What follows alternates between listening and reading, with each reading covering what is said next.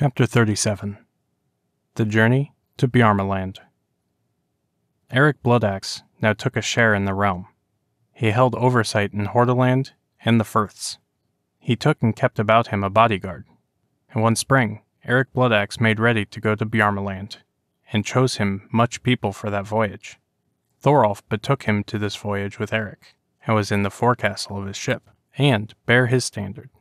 Thorolf was then taller and stronger than other men, and herein like his father.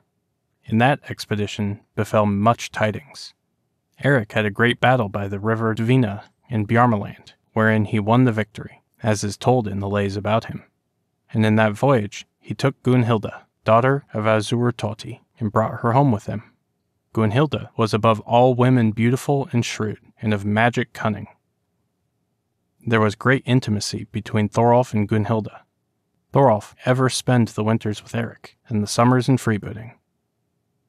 The next tidings were that Thora, Bjorn's wife, fell sick and died, but some while after, Bjorn took to him another wife. She was named Alof, the daughter of Erling, the wealthy of Oster. They, too, had a daughter named Gunhilda. There was a man named Thorgir Thornfoot.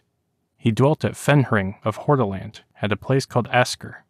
He had 3 sons, one named Had, another Bergenund, and the third Atle the Short.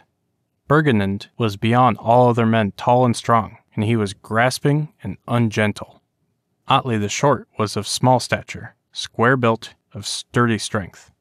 Thorgir was a very rich man, a devoted heathen worshipper of magic cunning. Had went out freebooting, and was seldom at home.